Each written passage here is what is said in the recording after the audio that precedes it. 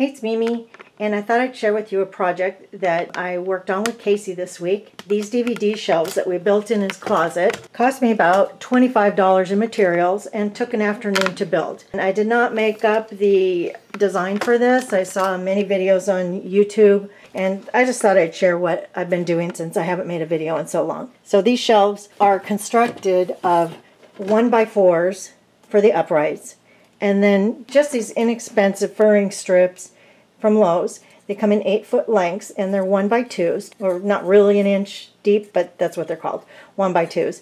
And I think they're made out of Douglas fir or pine or something like that. They were $2.88. I had Lowe's cut them into 4-foot lengths for me so that I could make 6 shelves. So I only made them 4 feet wide so that they would be able to support the movies. I don't remember how much the uprights were, but those are made out of these 1x4s. They also come in 8-foot lengths. I can't remember how much they were, but I had Lowe's cut them into 5-foot lengths for me, which left me with these 3-foot pieces left over. The DVDs simply sit on this, on the edge of this, and then all I had to do was just screw the horizontals into the uprights, and it easily holds 75 DVDs on a 4-foot long shelf. These ended up holding 450 on this side, and I guess about the same on that side.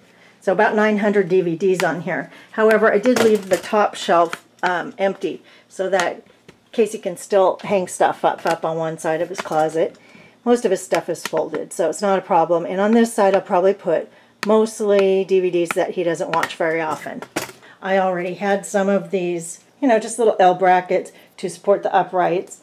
I originally started using just sheet metal, 1.5 inch number 6 sheet metal screws. But I had to pre-drill to use those screws because I was afraid that I was going to crack these horizontal furring strips. And then when I ran out of those, Scott gave me some wood deck screws, but they were too wide, and that was the first time that I did get one of the strips cracking right there.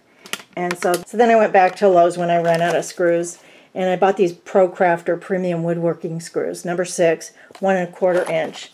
They're a couple of dollars more than regular wood screws, but they require no pre-drilling, and that saved me a ton of time. So the only thing I used for these shelves was $18 worth of wood, some wood screws. So I used a drill driver, a pencil, a level. I think that's it. You don't need much. So now that I've built my prototype in this kind of sloppy fashion out of inexpensive Douglas fir, which I didn't even sand or paint or anything, now I know what to do, and I will buy either some poplar and paint it or some nice hardwood and stain it for these shelves that will be showing out in his room. So I just thought I'd share that with you, this quick, inexpensive project. It was really quick work and really inexpensive. Hope you like that. Bye.